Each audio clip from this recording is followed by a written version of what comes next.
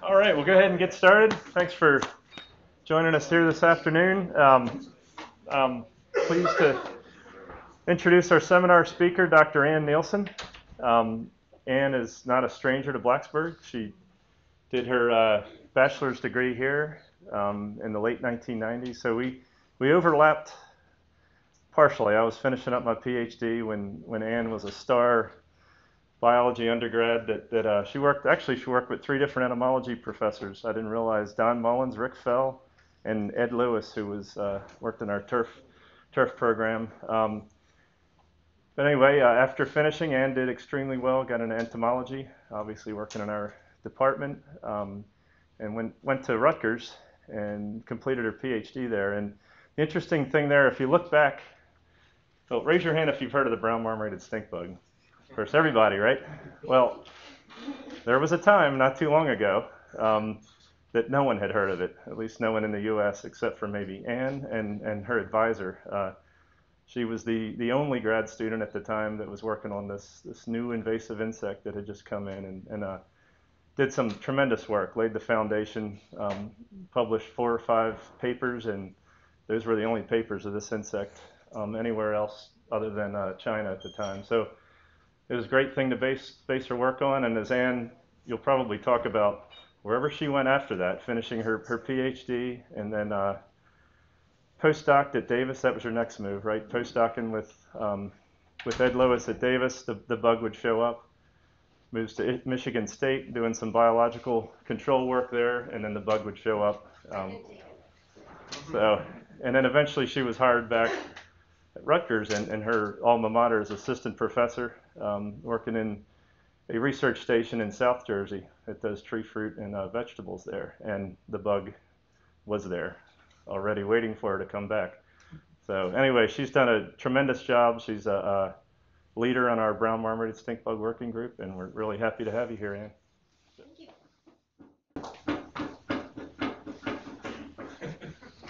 I swear I didn't take it to California or Michigan, although at the time, since we couldn't actually get funding for BMSB back in the 2008, we were kind of threatening to help it along, but we didn't do that. So what I'm going to talk about today is two main different strategies we've taken for developing what I would call at least a type of systems level management for brown marmorated stink bug, focusing primarily on tree fruit. I'm the tree fruit entomologist, extension specialist at Rutgers at a research station that's about 2 hours south of main campus. But this bug's the main reason why I have my job. In fact, my dean said that I was going to eradicate it. So we had to have a little quick talk about invasion ecology and how that didn't work. So before I begin, I want to take some time to thank the various members of my lab. This is just our lab group in 2014, and then my lab group in 2016. It shrunk on purpose, in part because we didn't have an organic project that we had to weed every day. But these 3 people, my technician, Ann Rucker, I've known her since I was a graduate student, and she is absolutely amazing and runs all the day-to-day operations. My PhD student, John Pote, who's overly enthusiastic here, and then my former postdoc, Brett Blau, who is now an assistant professor in tree fruit at the University of Georgia. So his primary responsibilities are in peaches. So hopefully we've got the East Coast covered for peach production. So when I'm talking about a systems level approach, this is not a specific pest-centric approach, although in this case we are focusing our efforts on a single species for management, but we're hoping to also manage the other players in the system. And this allows us to integrate multiple tactics. Specifically, those tactics are going to be focused on integrating species biology and behavior, as well as a little bit of chemical ecology, but primarily biology and ecology, into our management programs, specifically our IPM programs, so that we can have a more balanced agro-ecosystem. Now, if you're familiar with New Jersey at all, most of our farms are, at least for tree fruit, are about 250, 500 acres, primarily of tree fruit, but we do have a nice wood edge surrounding them. We have if you're familiar at all with New Jersey, you know that there's a lot of people who live there. It's the most densely populated state in the U.S. per square mile. So we have this agro-urban ecosystem that we have to contend with, and all of that is surrounded by either other specialty crops such as vegetables or field crops. So while we're managing brown marmorated stink bug, we also need to bring into play here the other arthropod pests within our system while reducing our environmental impacts, and then hoping that we can develop these management systems that also protect our beneficial insect services. So as I mentioned, I work in tree fruit, primarily peaches. Now, New Jersey is actually 4th in the nation for our peach production. That's valued at $35 million. Virginia is 6th in the nation for apple production, valued at around $31 million. So these are really high value specialty crops that have very, very little allowable levels for damage. So they are intensively managed ecosystems. It's a perennial crop, which we can't rotate our crops out when we get a bad pest. If we have a variety that's not doing well, we're kind of stuck with it for a decade or two. So there's challenges and benefits to a perennial cropping system. The benefits are that we kind of, for the most part, we're able to conserve our natural enemies and our beneficial insects. They're important players in our system. But we do have a very wide and diverse pest complex, from our borers, our Ceciad moths. We have some scarab beetles, June beetles, and Japanese beetles. Pollinators are really important here, both our native and managed pollinators. We get secondary pest outbreaks such as San Jose scale and various aphid pests, as well as direct pests such as plum curculio, tarnished plant bug, all of our moths, which are the worms in the apple or the peach, and our more scale insects. So we have a lot of different contenders in this system, and we have to balance. If we manage if we manage some of these too extensively, then we flare up our secondary pests.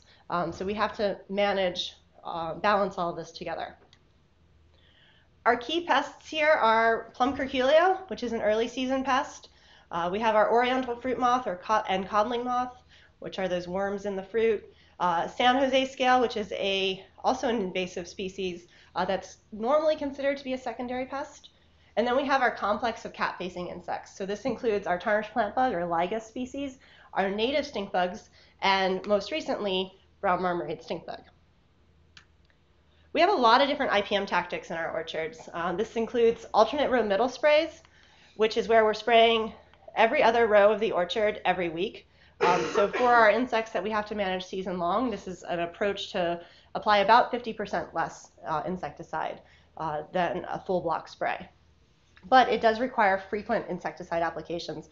This is also what our pathologists will use for their pathogen applications as well. One of our keystone IPM tactics is mating disruption. This is where we use female sex pheromone, and we saturate the orchard with synthetic pheromone, and basically it creates a large plume of pheromone that confuses the males, and they can't find the females. If they can't find the females, it works through 2 different mechanisms, but that's kind of the boilerplate of it. If they can't find the females can't mate, and they can't lay the eggs that become the worms in the fruit. And even some research has shown that even just delaying mating by those females by 3 days can result in 75% less pest injury in the orchard.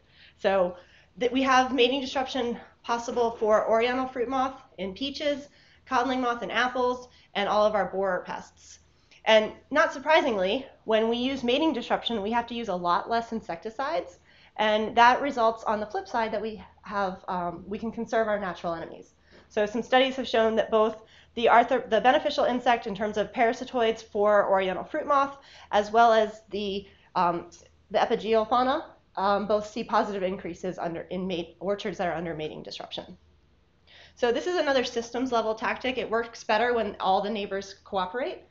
Research out of Michigan State showed that when they had an area-wide program, meaning multiple farmers on neighboring farms integrated mating disruption, it was much more effective than if you did it and you did it, even if it was under the same acreage, just because you get a larger impact of this. Another common tactic that we use works with the insect's chemical and visual ecology. So we're using the cues that the insects perceive as a host, whether it's a fake apple for apple maggot. That looks like an apple to everybody, right? Or a trunk trap. So that looks like a tree to an insect. Luckily, we can see better than they can. We use this for plum curculio and apple maggot. Usually these are baited with some sort of lure, such as an aggregation pheromone or a host plant volatile, and this can either be used for monitoring or for management if we want to use it in an attract and kill scenario. And we can use selective insecticides, of course, too. Now, another way to manage our insects is through ground cover management. We can add in flowering resources within row middles, but this is a little bit controversial because you're adding a flower resource to an orchard that's sprayed heavily. So you could have some negative impacts on not only your natural enemies, but also on your foraging bees. So you can add flowering resources outside of the orchard as well. We can remove, one common thing that we do, or at least we used to do, was to remove our alternate host plants. Specifically, we managed our ground cover by using an herbicide or maintaining a solid turf row middle, so that's between the trees, to remove alternate host plants for ligas. So we're removing the white clover, and that controls both our native stink bugs and ligas. A behavioral tactic, this is what ligas does to apple. It's very early on. It's just like stuck a needle into it. And by using this herbicide within the ground cover, we also can conserve our natural enemies. So these are kind of these alternate tactics that we've approached that stay away from broad spectrum insecticide application. However, when stink bug came in, or brown marmorated stink bug specifically, this all changed. We started using broad spectrum materials, specifically pyrethroids and neonicotinoids, which of course have concerns with bee safety. Most of our other insecticides didn't work, and we were spraying on a weekly basis, season long, so upwards of 15, 20 insecticide applications.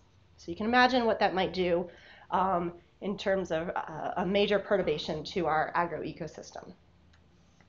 So Haliomorpha halis is an invasive species that, at least the East Coast population, is believed to come from Beijing, China. It was first detected in the mid-1990s, although I started working on it in 2003. It was still very spotty, very low populations. It, of course, had a huge population outbreak in 2010, where I've been heard it referred to as a biblical plague of stink bugs, and they are literally raining down from the trees. So it's currently present in 42 states and the District of Columbia. We used to always joke that it had to hit a certain White House before we could get funding, and that's about what happened. This is also an urban nuisance. As most of you are probably familiar, it likes to overwinter where we do, inside human-made shelters. It does utilize dead upright trees and rock outcroppings as well, but this association with urban and ag seems to really help promote it. It has over 170 host plants that have been identified just in the United States alone, so it's a highly prolificous pest. So can we look at its species ecology and see how some of these factors may have disrupted our IPM programs? So 3 factors that we like to attribute to a successful invasive species are the ability to spread and adapt to its new environment, release from natural enemies, that's the enemy release hypothesis, and that it has to be an economic or ecological pest. Now, of course, that's a human-derived term, but for Haliomorpha, we know that we have a system of blacklight traps within the state of New Jersey, and when we started going through those back in 2004, we found that the proportion of farms that were positive for BMSB throughout our state, that's about 60 to 80 blacklight traps. We found a 75% annual population increase. So it was spreading to about 3 new farms a year relatively quickly. Now, this was during kind of the exponential growth phase for an invasive species, so that's not that surprising, but we did see a strong association with urban areas. Now, that's most of New Jersey, but our urban areas are up here, and then this whole area, and when we looked at the landscape level analysis of this pest, we saw a strong association with railways and urban areas as well as agriculture. Now, invasive species are also typically, they're coming over here, you're just getting a subset of the population, and when you do that, when you're getting that subset of the population, you're getting only one or a very reduced genetic haplotype, and that was true for Haliomorpha as well. We found only 2 mitochondrial haplotypes within the US as of 2008. We're currently updating this, but I'm not allowed to talk about the results of that yet. But it did look like at least as of 2008 that we had anywhere from 2 to 20 females that were introduced, and that caused this large population outbreak that we had. So whatever population allele effects that they went under during that genetic bottleneck, they've obviously been able to overcome and have been quite successful in spreading and adapting to their new environment. Now, in terms of enemy release, we see very minimal levels of parasitism by the specialist egg parasitoids in our agroecosystems. Now, that may change. Trisulcus japonicus has also been found, and that's the co-evolved natural enemy, egg parasitoid of Haliomorpha. That's also been found in the US, not in New Jersey. They don't like us.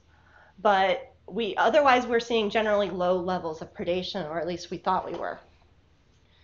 Now, we have all these factors, the ability to spread really fast, the association with human habitats, a high host breadth, and a high dispersal capacity. And this creates this landscape level threat to crops. Now, this is from a Virginia farm, but this could very easily be from a farm in New Jersey, where we have not only tree of heaven, but we have native woody hosts along the borders of the farm. We have a very diversified cropping system with, for us, peaches and apples, row crops, vegetables, basically anything that this bug wants to feed on, it's going to be present within an agroecosystem in the mid-Atlantic states. Now, this has created quite significant losses in terms of crops. This was photos from 2010 where the peach orchards were decimated, and this particular orchard has just abandoned his crop. In apples, we see something similar. You can see these darkened spots here. That's a direct result of their feeding. If you cut similar fruit open, you can see these brown corky spots underneath. Not very appetizing.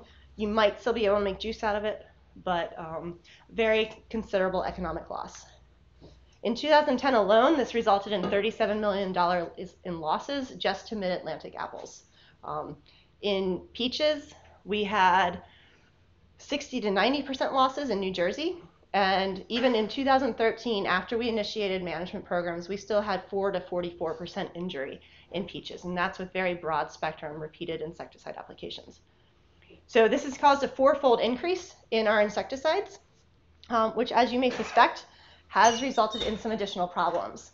So we have systems level impacts on our orchards. Not only are we spraying really early on in the season, we are spraying repeatedly. And this has caused significant outbreaks in our secondary pests.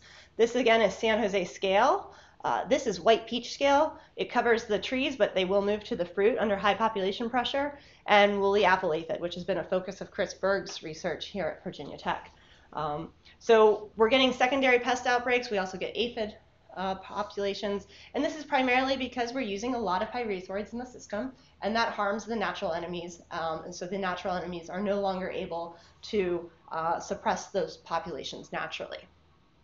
We've also abandoned all those beautiful IPM tactics that I talked about earlier. We abandoned incidence-based management, waiting for the bug to show up, or using some trap-based threshold to initiate sprays. We abandoned reduced risk insecticides in favor of broad-spectrum pyrethroids and some neonicotinoids, even a couple carbamates. Our growers generally abandoned mating disruption because it's very expensive, and they had to spray the orchard anyways. And those same chemicals also controlled BMSB, also generally controlled the moth pests that they were looking for. And we had no treatment threshold to work off of. So we have these impacts on our orchards, but we have to come back from this because that's not a very economically or ecologically sustainable mode to move upon. Now, in peaches, BMSB Haliomorpha is present throughout the growing season. These are our adult populations. You can see they vary from year to year. This is 2013, which was the highest year that we had on the farm as of yet. 2016 was pretty good too. The nymphs are present for long periods and are present in very high numbers throughout the growing season as well. Peach is a very good reproductive host for Haliomorpha, and they can actually complete their life cycle on peach alone, which is great. They do also disperse into peaches very early in the season. So applying a degree day model we've developed, They move into peaches at around 100 degree days. And these are immature females that are looking to mature their ovaries. So they're moving into peaches, they're feeding and becoming reproductive. Their offspring then stay in the orchard throughout the entire growing season, causing damage. And work done by Angel Aceves-Doria in Chris Berg's lab has shown that not only are peaches an excellent host, and the nymphs can develop on them, but the nymphs can also cause damage in peaches. So that brought us to our question of, okay, so we can't use mating disruption. At the time, the traps were of variable effectiveness. So what other methods can we use to start managing brown marmorated stink bug, to start bringing back some IPM tactics? So we wanted to look at how BMSB moves through the agroecosystem. Some work also done by Chris Berg's lab had shown that damage was higher on the edges of the orchards in apples than it was on the interior. So with peaches, what we wanted to know is, do they have a strong edge effect? So this is one of my research plots. It's about a 5-acre, 4.5-acre plot of peaches. It has field corn on one side, woods on one side, another variety block of peaches here, and apples. And what we did is we sprayed protein markers. So we sprayed, let's see, egg is in the purple here on the outside of the orchard. Then there's a buffer zone in green. And then the interior of it is sprayed with milk protein. And what this allows us to do, it's a little different than a mark release recapture experiment. It's a mark recapture experiment. So we're marking the bugs in the field without disturbing any of their behaviors and then going back and sampling them. Then we have to run an ELISA to test for the protein. And then all these dots here are places that we sampled. We've done this multiple times throughout the growing season. And what we find is that there's a very strong edge effect. So here in green is the total number of bugs that were recovered, and then salmon color maybe, whatever that is, not quite maroon or orange. That's the egg protein, and then blue is milk, and purple is that they were marked with both. So we can see that the ones in the middle were either unmarked or marked predominantly with egg, and then a little bit of these that are marked with both, which indicates they're moving back and forth. Now, unfortunately, we can't tell directionality. We don't know if they landed on the edge and then moved inwards, or if they were on the inside and moved outward.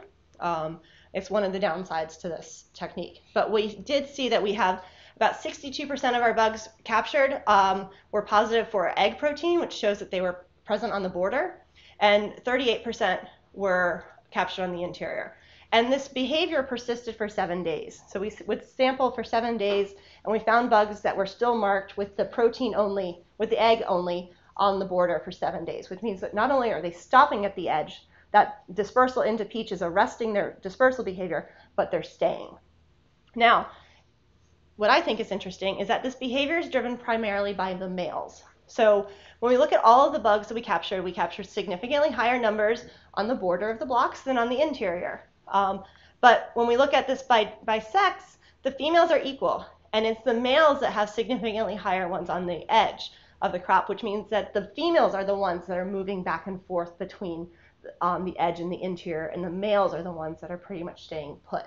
Now, this could be due to, for mating reasons, these bugs mate multiple times, and it could be that the males are staying put to wait for another mate to come along, and the females are dispersing their offspring throughout the orchard, and we're going to be looking at that this year.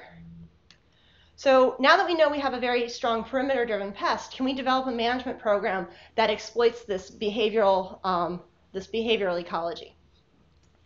So one thing when I started, we started this project about a month after I started at Rutgers, and one of my main goals was to bring back mating disruption to our orchards. So we talked with some growers, and in coordination with Dean Polk of our IPM program, we luckily got some growers together, and we put mating disruption out for Oriole and fruit moth. We've also done this in apples, but I'm only going to talk about peaches. And then we looked at our ground cover management again. We wanted to bring back this other IPM tactic. And then we applied a degree day model that I'd been working on for BMSB. So we didn't start spraying until 100 degree days, which was a couple weeks after when our growers were initially starting. So that alone saved 2 to 3 insecticide applications. And then we started doing border insecticide sprays. So we were just spraying the border of the orchard, not the trees on the outside, the peaches on the outside, the peaches on the border. And we're still doing this at a weekly interval. Now, it's still intense, and we're hoping to improve this, but weekly was better than, weekly border sprays was better than what we were doing before. So if this is an example orchard, it's not that pretty normally.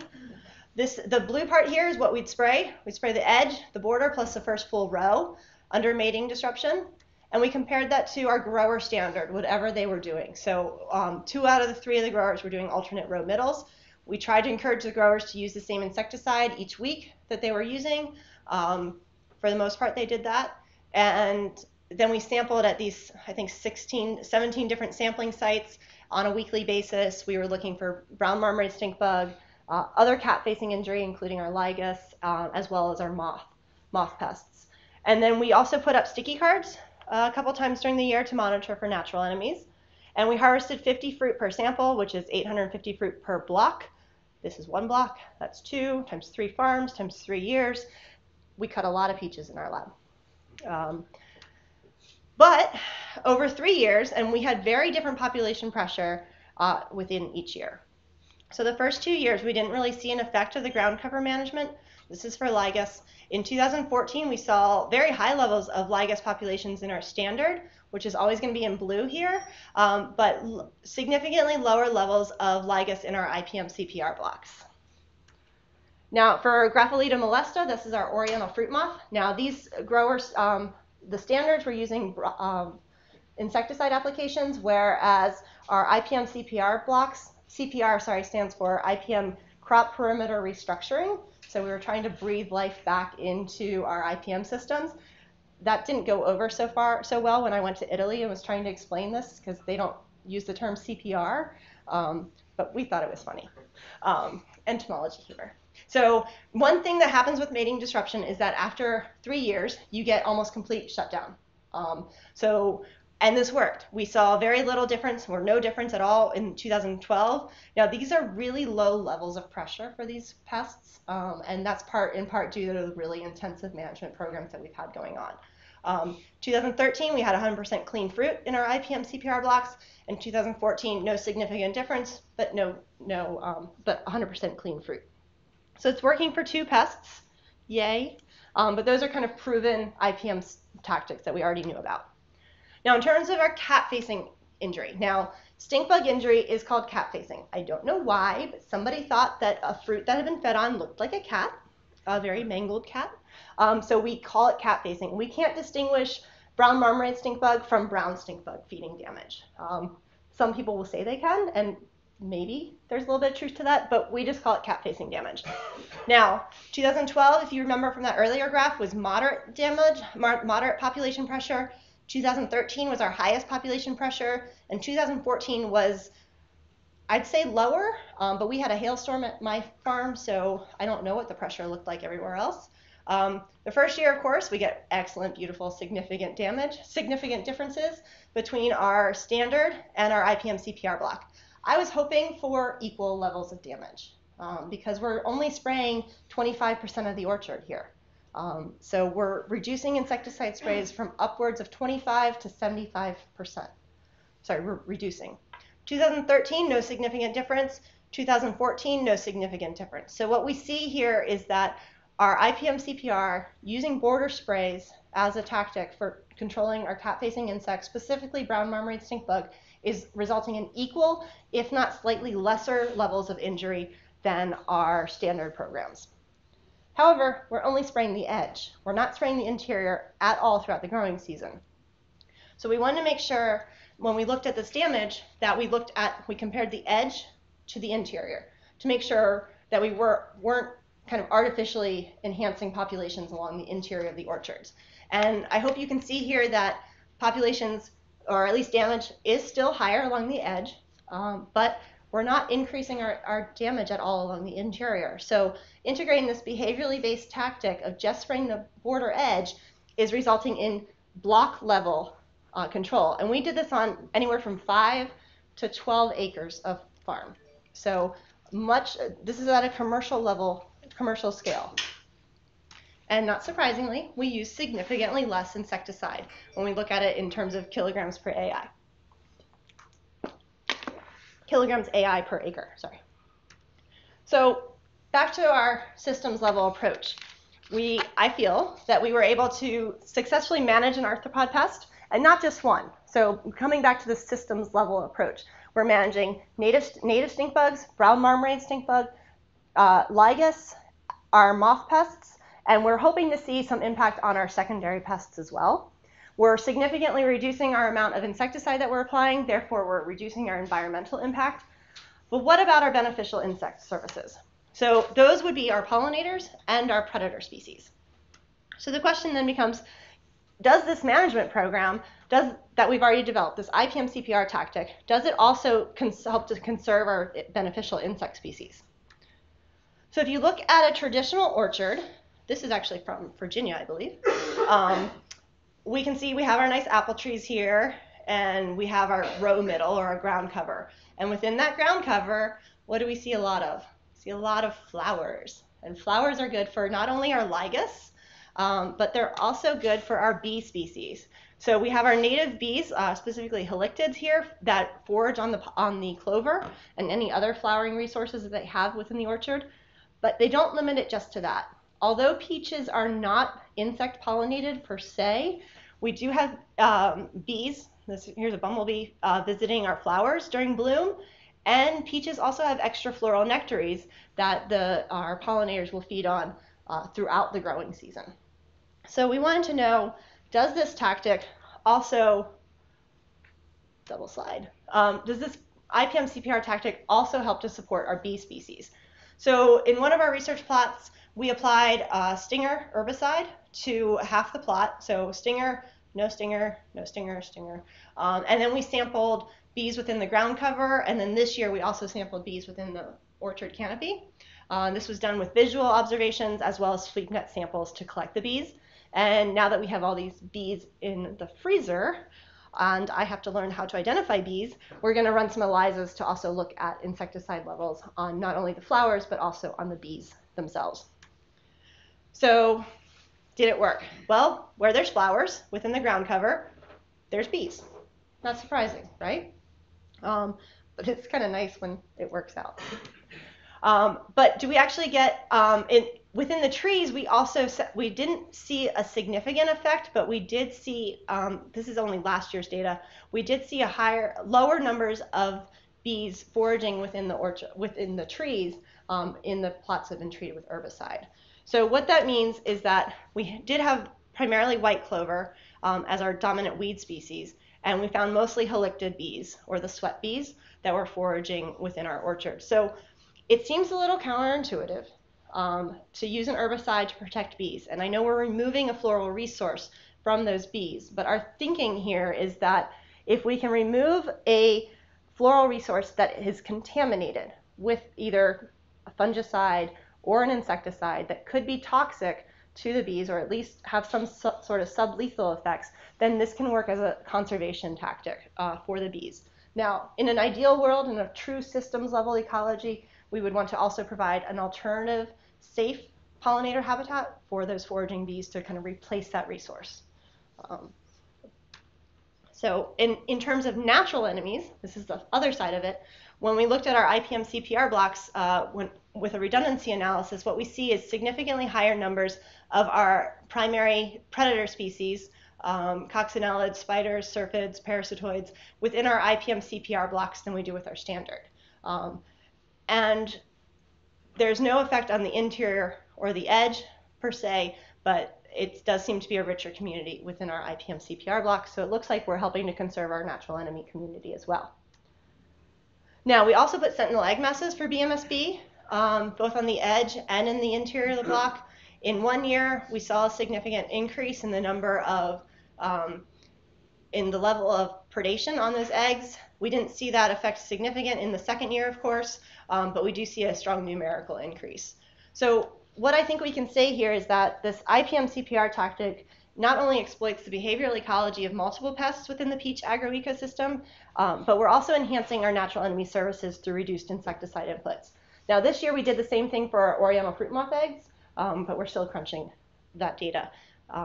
And this is actually the first commercial management trial that we've seen for, at least in orchards, for brown marmorated stink bugs. So we're able to manage a invasive species through reduced inputs. Now, I mentioned that we have natural enemies, but this is an invasive species.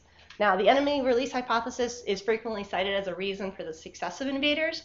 When an invasive species arrives here, it arrives here without its co-evolved cohort of natural enemies, and in escape of that, it allows high population growth. Okay, hasn't been proven as well for invasive insects as it has been for our invasive plant community, and there's some exceptions to this rule, but essentially we're trying to determine if natural enemies are important regulators of this novel resource. Now, some work done here by Koppel et al. Found within our native species of stink bugs in row crops, we had pretty high levels of parasitism, 26, I think, to 88% parasitized egg masses, but very little predation. Now, with brown marmorated stink bug, we're almost seeing the opposite of that. So as part of a multi-state trial through an OREI project, we put sentinel egg masses out for 48 hours at all these different locations on organic farms. And that's where we are in New Jersey. Take up that much room. So over 2 years, we put sentinel egg masses out, and we see very variable, highly variable levels of predation and parasitism. Very low levels of parasitism, that would be the purple number here. So it averaged about 1% at the maximum levels of parasitism. Now that's by our native parasitoid species. In 2014, we actually started counting the number of unemerged parasitoids. The theory has been that these are aborted eggs of the native parasitoid. They're laying eggs in Haliomorpha because it's a very abundant resource, but they're unable to develop due to host immune response. But we do have about, on average, 21% predation on the egg masses and 15% predation. However, these are in organic farms, which there's been a lot of research that shows that they do tend to have a higher level of at least a more diverse natural enemy community. We also put a portion of these egg masses under night vision cameras for 48 hours, and we found some interesting predators. The birds would just come in and eat the entire egg mass. They're attracted to the white board that we had here, so we removed those from the data set. But what we did find that was really interesting was that katydids would also consume the entire egg mass, and it would just be counted normally as a missing egg mass. So my grad student, John Pote, has taken some of these key predators and put them in kind of semi-field cages, exposing multiple life stages of BMSB to our native predator species.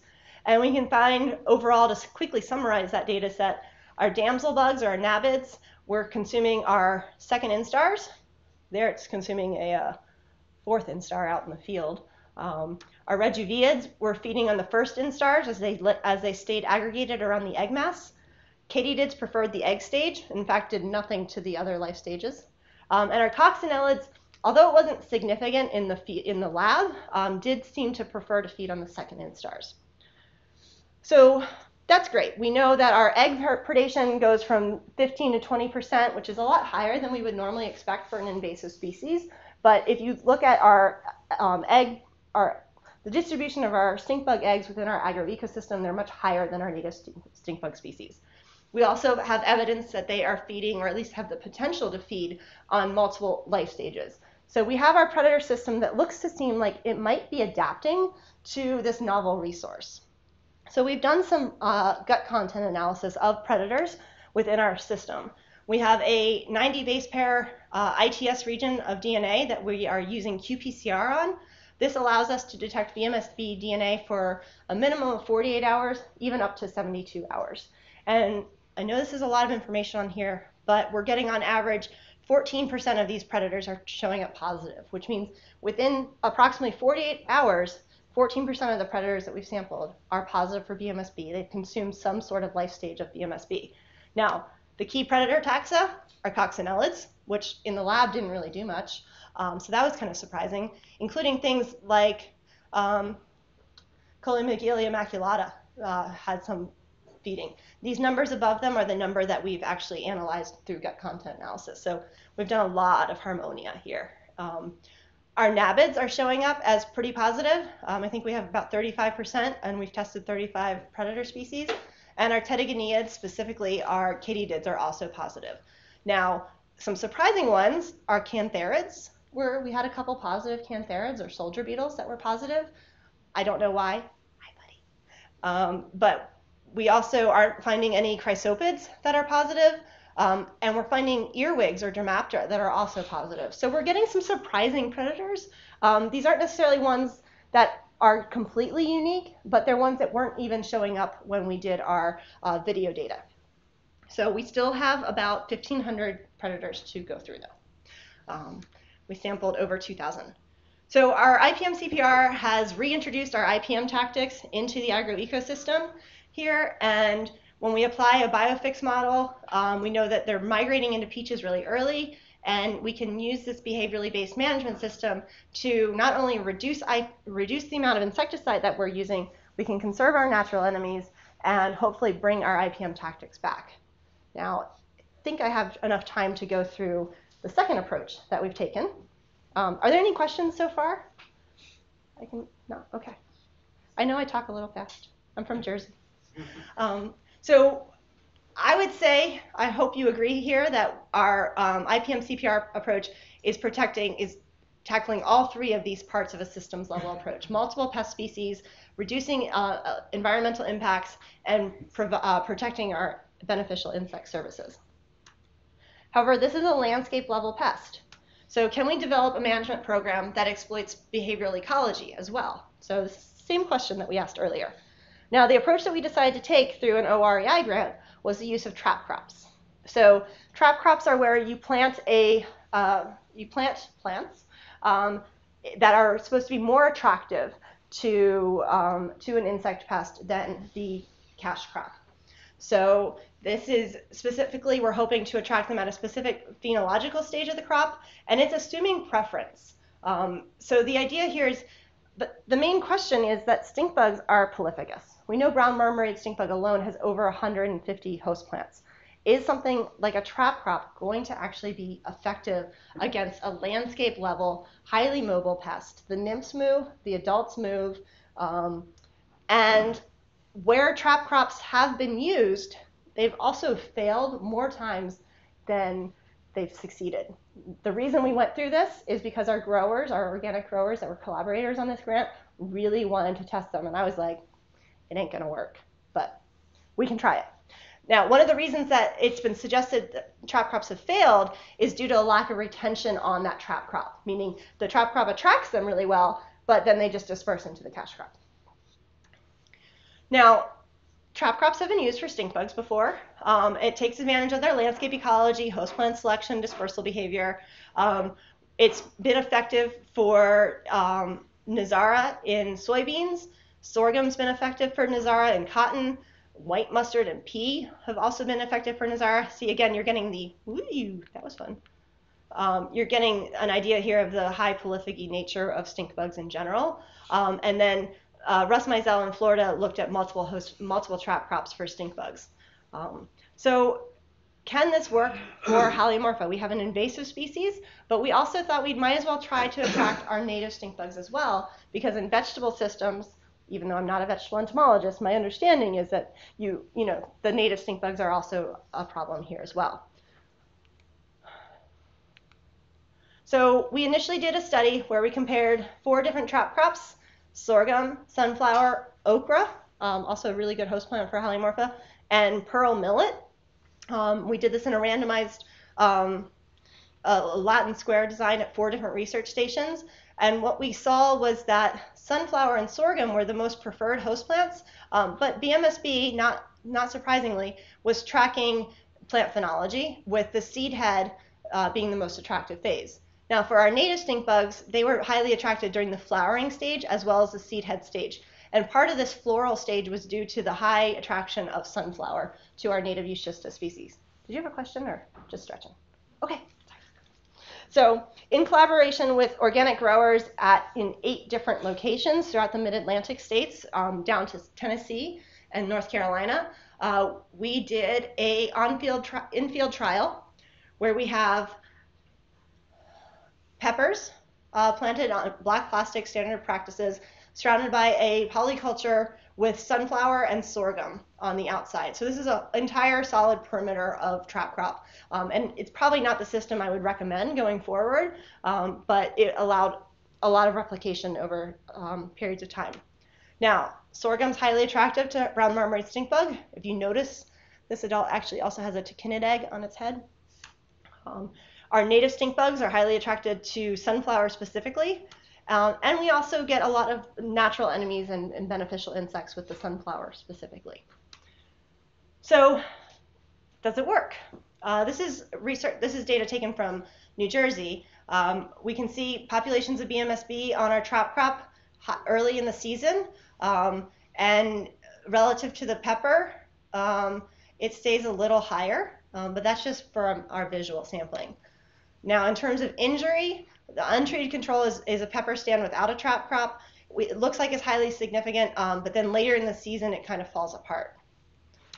Our natural enemies also kind of track this with much higher populations on the trap crops than on the peppers. Now, what was interesting is that our highly diversified organic farm collaborator, the trap crop peppers also seem to have higher levels of natural enemies than the peppers without a trap crop. So it seems like the natural enemies might be tracking the sunflower specifically and maybe spilling over into the pepper plants. So when we look at our multi-state trial, 2 years, 8 farms, big mess of data. Doug participated in this as well. His data wasn't messy, it was all probably mine. What we see is that overall, our damage is not significant. This is the control peppers and this is the trap crop, but we do see numerically less damage in our trap crop peppers than our control. Now, we divided our categories into minor damage with just 1 or 2 spots of stink bug feeding, or major damage. Major damage is a really damaged pepper, so all that white spot is stink bug feeding. It worked significantly for our minor damage, did not work for major damage. So basically what happened is where you had really, really high levels of brown marmorated stink bug, they just spilled over into the peppers is what happened. But it does seem to work for minor damage. Whether or not this would be economic for organic grower is still questionable. And I think that what we need to do is refine the spatial arrangement of the trap crops to increase the area that's attractive to. But we know we have attractive potential trap crops. We just need to better manipulate the spatial arrangement. So if you remember, I said that one of the main reasons that trap crops failed, which they do frequently, is that they can't retain the pest in focus. So we wanted to look at this. So we again used, this is Brett Blau spraying egg protein on our trap crop.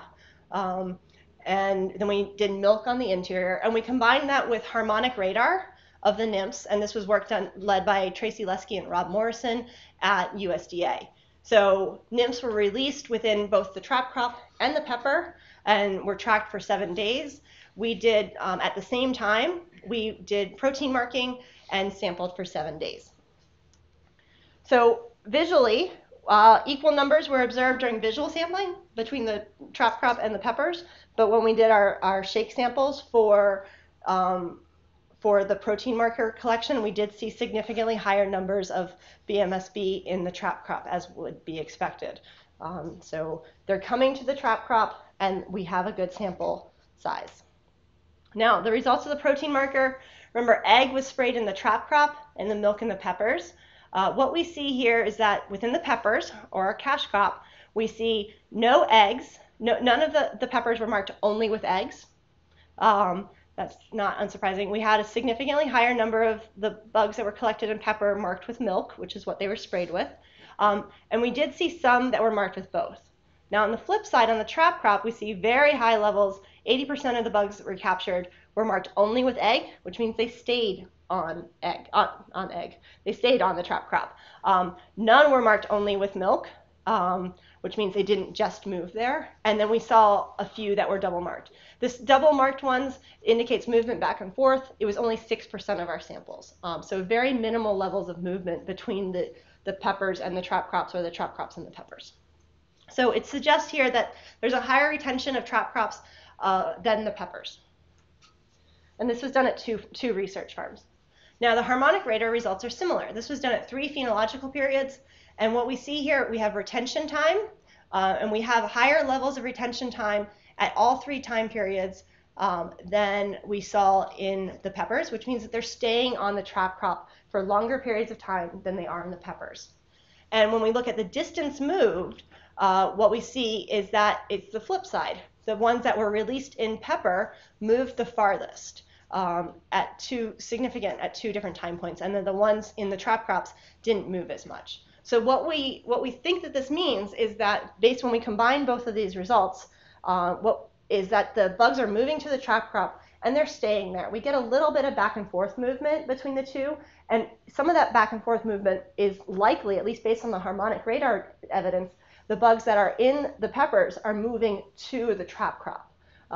So we think that this is a highly effective system, and that the trap crop is in fact retaining brown marmorated stink bug over the 1 week period that we looked at this, even though we did this multiple times of the year.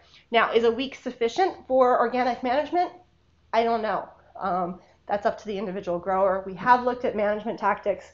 Organic insecticides are moderately effective. Flaming, unfortunately, was the most effective, but then that's destroying our natural enemies. So that systems level impact, again, you have to bring a lot of different players into the system.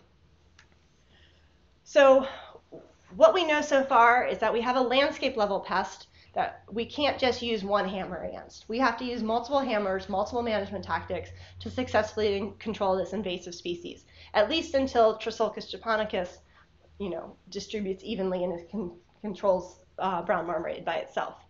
So when we look at this, we can look at the behavior cues that we get from a species behavioral ecology, and to see what makes it a successful invader: the ability to spread, the ability to adapt to its environment, impact of natural enemies, host-plant relationships, and kind of use those against it, exploit those same behaviors for management tactics.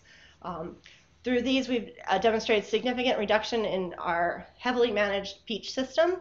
We've identified predators, specifically not your common predators like katydids, for instance, of Haliomorpha, and we've developed a trap cropping system for organic farms, and this is better than any other system that they had to date.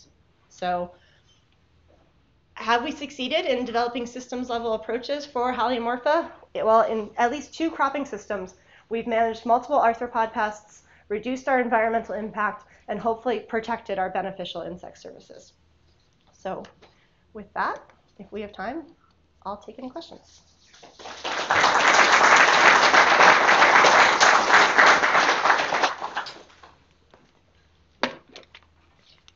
Anyone? All right. I'm just curious what it's like in China. Is it in balance, or is it a pest? Do they have to manage it? It's an outbreak pest in China. So they have a different arsenal of chemicals that they can use, but their main pest is a different stink bug species. Haliomorpha is an outbreak species. It's predominantly controlled by Trisulcus japonicus. There's average level of 50% predation on egg masses that they find within peaches, with upwards of 90%.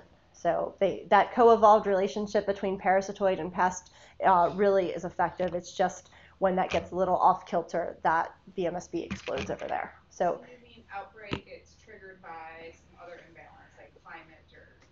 Yes, they think it's due to Japanese cedar cone production. They think is a main driver of population outbreaks. So, but like most invasive species, there was almost no literature available when we started on this pest. Yeah.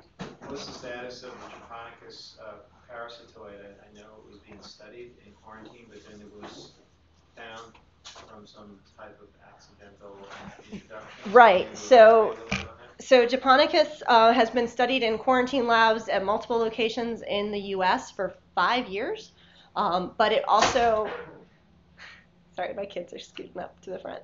You can sit up there, buddy. But it has also been detected in Washington, Virginia, West Virginia, Maryland, Delaware, and now New York. However, when they did some microsatellite analysis, it was a very geographically distinct population, both on the East Coast and the West Coast, from those that are in quarantine. So the USDA folks swear that they didn't release them.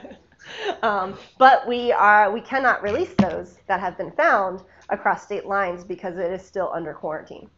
So we still have to go through federal permits for release.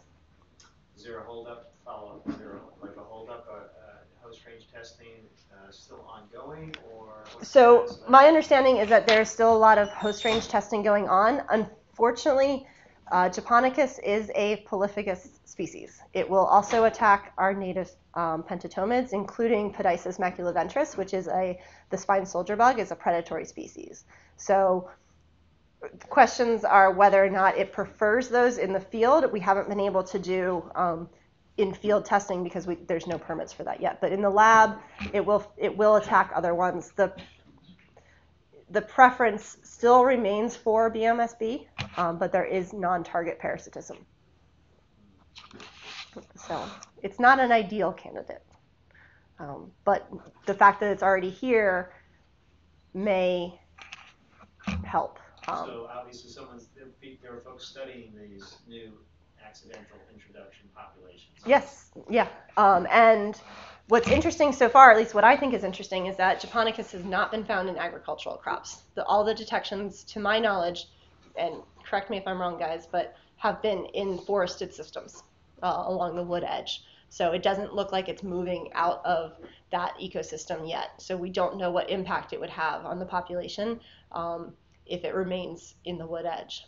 So, but our population model actually shows that there's a lot more going on in terms of population growth early in the season before we see it in our cropping systems. So it's possible, at least if the model is correct, that a fair amount of egg production could occur in those wood edges because we can't find them anywhere. I mean, I've been up in bucket trucks looking for them, which was a fun day. You have a question, James? Do you find an egg status on the egg masses in the field crops or mainly in forest settings? Mostly in ornamental settings. Yeah. So we get, in our peach system, we get very, very low levels of parasitism.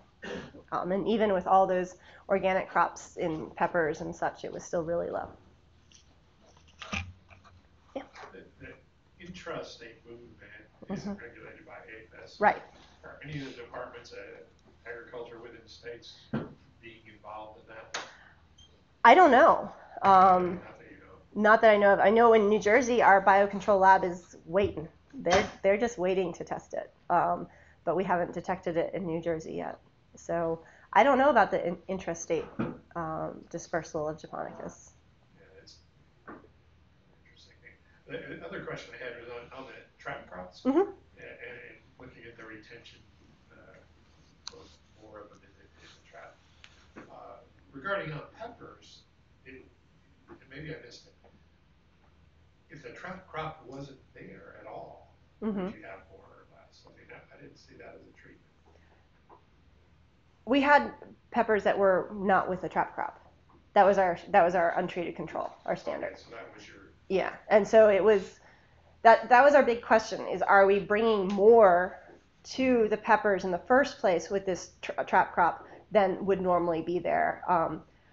And we were hoping that the combination of the protein markers and the harmonic radar will show us if the trap crops are actually acting as a population source. But it wasn't. We weren't able to tease that out of the information. So it's a tricky question, and it's definitely one we've thought of. But I think it has potential.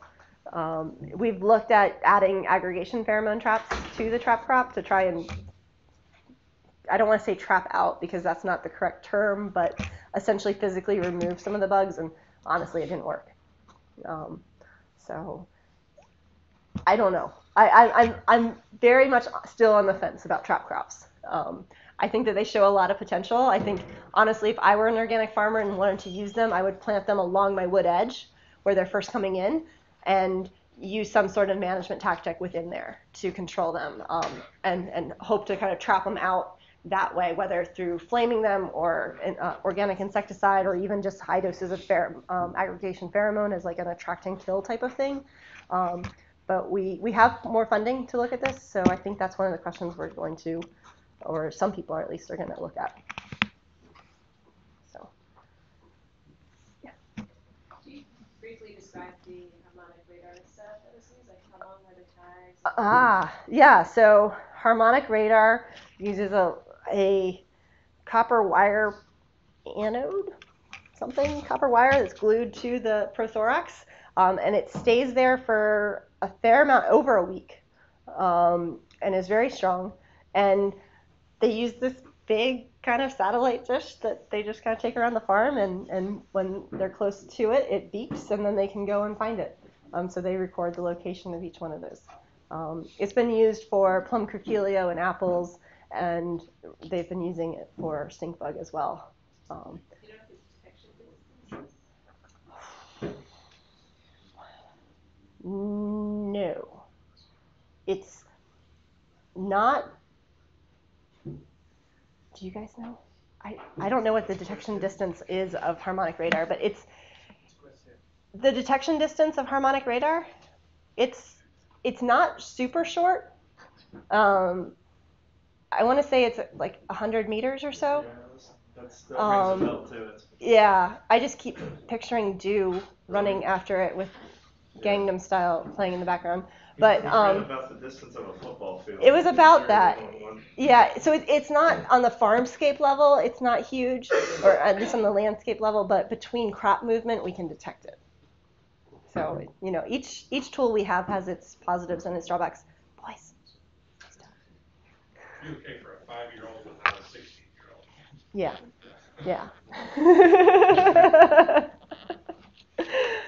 Tom. Yeah, that whole movement back and forth in the trap crop and all that, I got lost a little bit with whether it's the same for adults and nymphs, and then with the nymphs, was there issues with them molting, and then they would lose the protein marker? So they do that. The nymphs do definitely molt. We're hoping within the week period that we had minimal molting. We combined both our nymphs and our adults in the sample. We did. Oh, I'm trying to remember.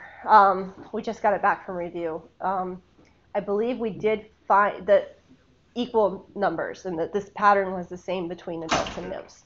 But you do lose some with the nymphs molting, but you lose some with the adults flying away. Right. So we've used protein marking a lot, and in some ways it has a lot of benefits over fluorescent marking, but it's a pretty expensive assay, and you have to rely on natural populations for it to work. So you can't just do these mass releases. Yeah. So. All right. Well, Thank you very much. Yeah, thank you, Ann.